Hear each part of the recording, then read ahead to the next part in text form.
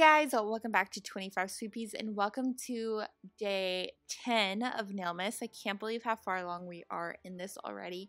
Today I decided to do a fun little wintry woodsy scene. I've actually done this type of design a lot. I actually did it, I think, for the first time like maybe in 2013 or 15. I don't know. Years are hard sometimes when you're trying to think of what nail art you did whenever you've done as much as I have. But that is what we're doing here. So I'm going to start with kind of a maroon base. Originally, I did this with a red, but today I thought I would change it up by using the painted Phalanges. That's my spot polish that I recently swatched in a video.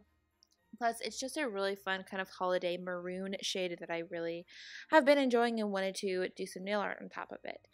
Then, after that is all good and dry, you're going to start to create your snowy ground. So the, a really important part of this is not having an even ground.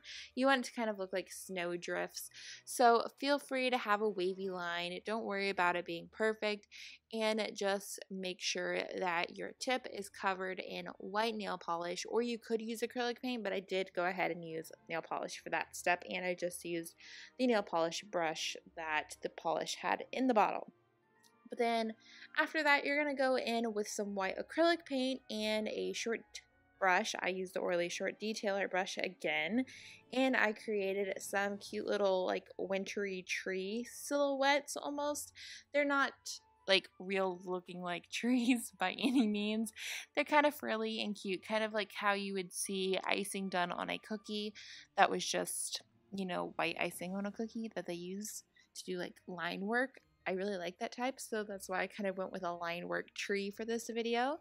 But you're going to go ahead and do whatever you want. You can do little curled, curvy branches. You can do straight branches. Whatever you want is up to you.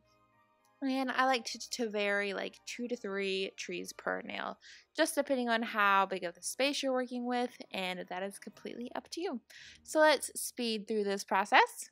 And then I put on my top coat, and here was my final look. I really like how these came out. They were super simple, cute, and just kind of a fun festive manicure that could also really be worn all winter. So that is it for day 10. I hope you guys enjoyed it. I hope you have been enjoying this series overall. I love doing Nailmas, and I can't wait to be back tomorrow for Nailmas Day 11. So I will see you then. Bye!